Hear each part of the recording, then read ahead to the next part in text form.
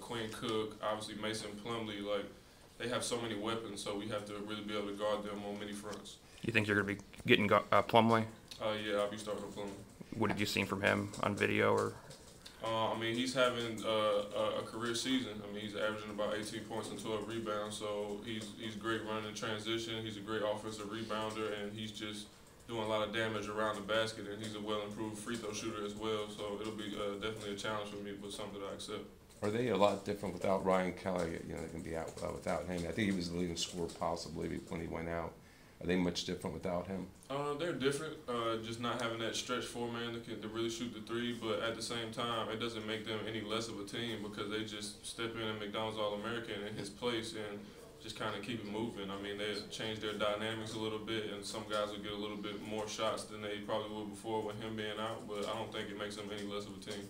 Julian, you guys have never been in this position, you know, into the ACC season. What's the excitement like knowing that? I mean, this is a huge. I mean, you're kind of downplaying it, but it's a huge game. Are kids talking to you on campus and all that? I mean, people talk to us about it, and we try not to just get overly excited about it because while this is a huge game and a huge opportunity for us, it's just another game on our schedule. I mean, we have 13 others to play after this in the ACC conference season, as well as the tournament, and then hopefully the NCAA tournament after that. So, although this is a big thing for us, we plan on doing much bigger things in the future. Is that your maturity talking right there? I think so. Sure, we asked some of the young guys, they ain't gonna answer like that. Yeah, I mean, I've been here a while. I mean, I've kind of seen these great opportunities come and go, and it really just depends on how you take it and how you take advantage of it as much as it means to you. Because although it's a great opportunity, if we come in here Wednesday night and don't play to the best of our ability, whether it be effort-wise or execution, we'll be disappointed. And so that's something that we definitely don't want to do. You feel like you guys are on a different level now, where a game like this, yeah, you would think, oh my God, and then if you lose a game like this, it could all go downhill. The frame of mind of this team right now is just another game. Yeah, exactly. I mean, we just trying to put too much on it and really go in the game and just listen to what Coach L tells us because everything that he says is true. It's become true up to this point. So just to try to be really precise in our execution and our preparation, and I think that'll help us play a good game. Is that a big message from him to not take this game as if it's the Super Bowl? I mean, he says every game is of equal importance, which is exactly true, but I think it comes from the guys on the team as well. I mean, me being a senior and being a leader on our team kind of tell guys that every day, even when Coach isn't around, that like we have to execute and prepare for each of these games equally so we can go out and play to the best of our ability. You guys are in first place in the ACC. Only lost 3 games, 4-0. And I know that the poll came out last Monday, but do you think the fact that you guys aren't ranked is, you know, Miami doesn't have a program like these other schools, and people are still having a kind of wait-and-see approach to you guys, nationally. Yeah, I mean, nationally, like we have a lot of opportunities to play in front of the nation and on TV a lot. So, I mean, I think we have an opportunity to show that what we have, and I think that if we just continue winning, the rankings will obviously come, but that's not the most important thing. The most important number to me and to our team is just the wins. How do you describe your game?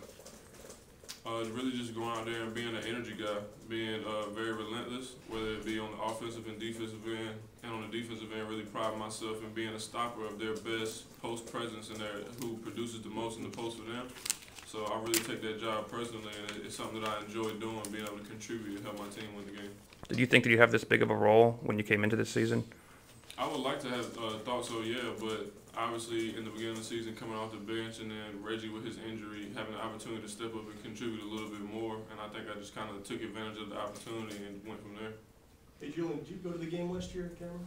Yeah, I did.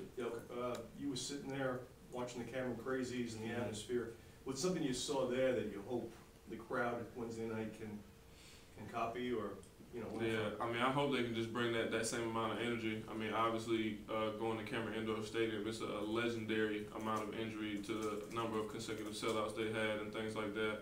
And I just hope that they bring that same energy. And I know they'll bring that same energy and excitement with us being in the position that we're in and a team like Duke coming in to play us.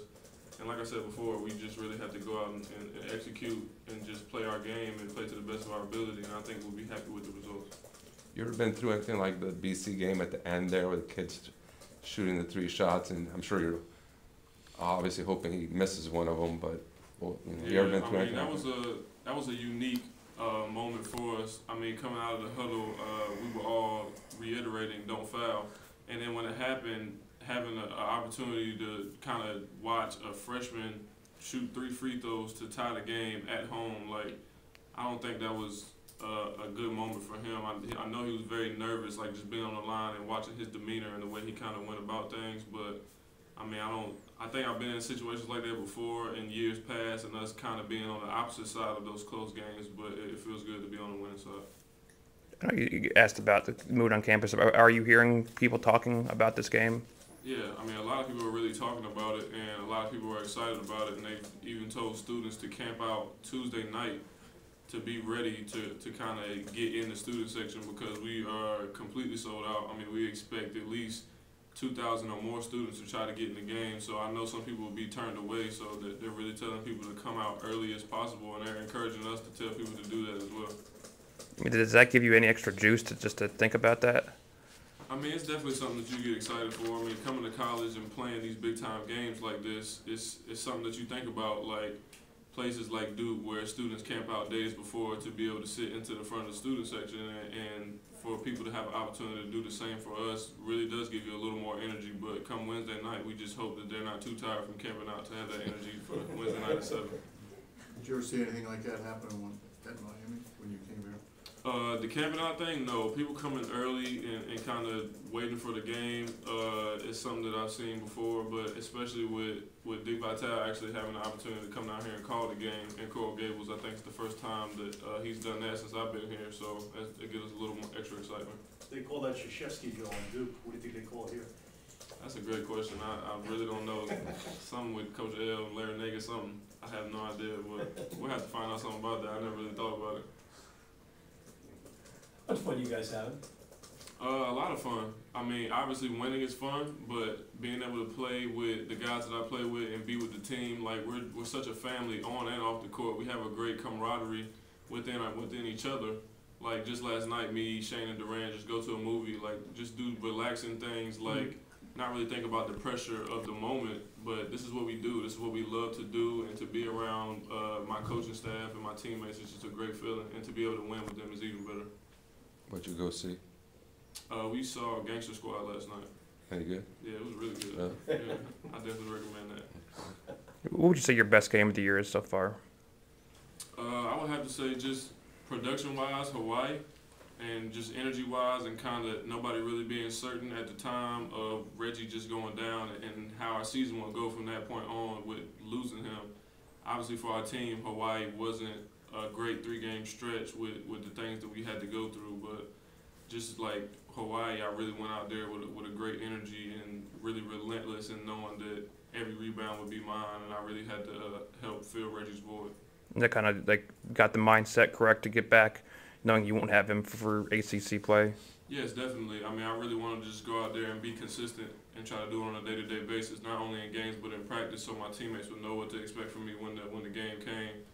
So just kind of doing that, and that being a focus on being relentless and trying to outwork everybody else around me was something I really focused on. And, okay.